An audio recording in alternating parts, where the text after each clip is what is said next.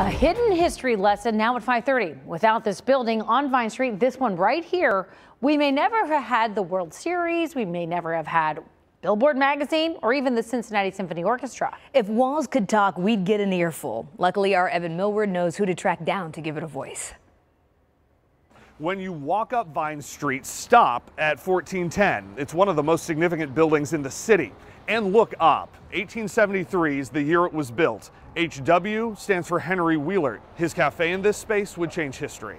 And it gives you a chance to talk about sports, you can talk about music, you can talk about politics. Henry Wheeler's cafe and pavilion is where deals were made. It was just a special place. George Boss Cox kept a table here and ran a notorious political machine. It might as well have been City Hall. And he pretty much held court there, decided political fates. He ended political careers. Reference librarians Chris Smith and Brian Powers are experts on the place at this point. Musicians from the house band formed the Cincinnati Symphony Orchestra. A deal over beer here led two local pamphlet magnates to create Billboard magazine. The partnership ended here too, paving the way for the magazine's pivot to entertainment. Apparently they wrote it down and put it in a bottle. And supposedly in the archives of Billboard magazine is this handwritten agreement. The idea for the World Series was reportedly born the same way, over beers at Wheeler's. There was just something about that German immigrant and Civil War veteran who ran the place. All the papers wrote about it. If you dig in deep enough, it's always about him because the business was him. But don't just take it from these guys. Hi, I'm Carol Trossett. She's Wheeler's great-great-granddaughter.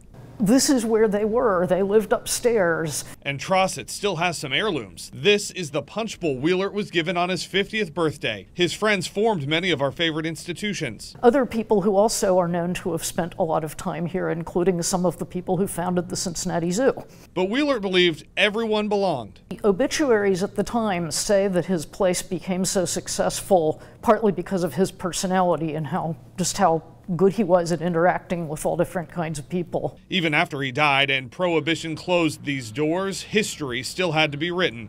3 stories above Vine, Ezra Charles was putting in work. And that's where he trained when he was training to become heavyweight champion. Wheeler's had been empty for decades until this spring when MadTree moved in. I think we're trying to honor the history and the intent of how he built this space. So in a way, what's old is new again.